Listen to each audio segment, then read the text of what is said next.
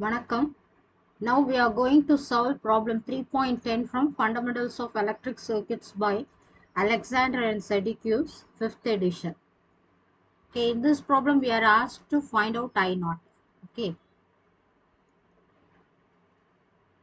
see here first we will mark the nodes. So this is node number 1, this is node 2 and this is node 3 and this is your ground node or the reference node with the zero potential.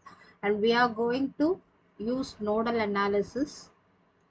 So for that we'll mark some more details. The currents, we assume that current I1 is flowing in this direction from node 1 to node 3, and I've taken this 4 amperes as I4 current, and this one is I0 current which is flowing towards this 8 ohms. Then the I2 current is flowing through this 2 ohm resistance from the second node to the ground node, and this 2 I0, this is the dependent current source, right? And that is taken as I5 current which is flowing from second node to third node, and from third node to ground potential we have this I3 current. Okay, so with this details we'll proceed further. So I'm going to apply KCL at node 1. So what is KCL? Kirchoffs current law. It states that summation of entering currents in a particular node is equal to summation of leaving currents, isn't it? So if we consider node 1, here it is, which is at a potential V1, what are the currents which are entering and what are the currents which are leaving? There is no current entering, so that is equal to 0. The currents which are leaving are I0 plus I1 and this I4. These three currents are leaving. Okay, so we can apply Ohm's law for this I0, I1, I4. So I0 is, using Ohm's law, it can be written as V1 minus 0 potential divided by that 8 ohms. Okay, plus what is I1? I1 is, this is at V1 potential minus V3 potential divided by 1 ohm, because it is going from here to here, right? Then plus this I4 is the 4 amperes current source. This one is our I4 which is flowing from V1 to V2. As the current value is available, we can put it as such. Okay, so it is 4 amps, that is equal to 0. Okay, so if we take the common denominator for this, denominator value is 8, so it is V1 plus 8 times V1 minus V3. So I can make it as 8 V1 minus 8 V3, that is equal to minus 4. 9 V1 minus 8 V3, that is equal to, when you cross multiply this, you get this as minus 32. Okay, so this is our first equation. So applying KCL at node 2. So here what are the currents which are entering? This I4 is entering and this I2 and I5 are leaving. So I4 is nothing but that 4 amps current.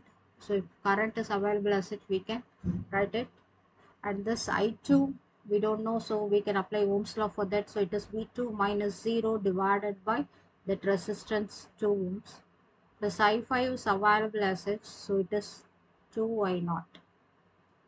But it is a dependent current source, so we should know what is I0 here, right? So I0 is nothing but that V1 potential divided by 8. 4 is equal to V2 divided by 2 plus, instead of this I0, I am going to substitute this V1 by 8, isn't it? So it is V1 by 8. Cancel it out, so it is 4. So if you take the common denominator here, so it is 4. So it is 2 times V2 plus V1. Okay. Well, you can cross multiply this 4 with this 4 already existing. So we get this as 2V2 plus V1, that is equal to 16. So this is our second equation. So now we can apply KCL at node 3. So at node 3, what are the currents which are entering? This I1 is entering, similarly I5 is entering, but I3 is leaving.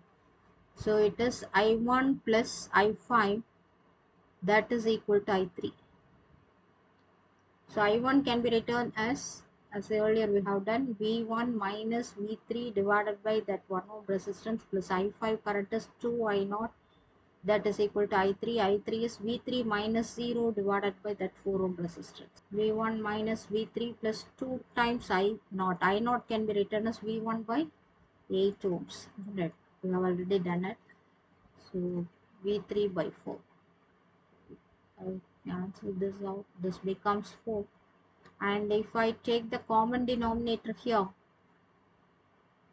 4, right? So it is 4V1 minus 4V3 plus V1, that is equal to V3 by 4. So we can cancel out this 4 and 4. Now we get this as 5V1 minus 4V3 minus V3, that is equal to 0. Or I can say that it is 5V1 minus 5V3, that is equal to 0.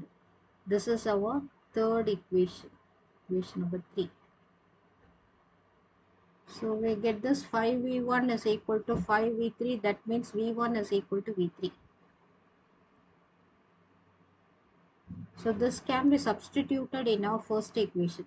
So this is our first equation, and in this we can substitute V1 is equal to V3 from third equation. So I can write this as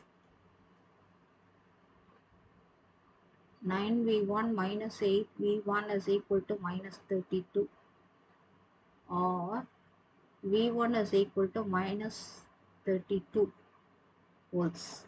So if we get V1 as minus 32, V3 is also minus 32 volts. So we are asked to find out I0 in this problem. So I0 we know that it is V1 by 8. So it is minus 32 by 8, that is equal to minus 4 amps. Okay, so this is the answer, required answer for us. I0 is equal to minus 4 amps. What is the meaning of it if you have this minus sign? So it is flowing in the opposite direction. Okay.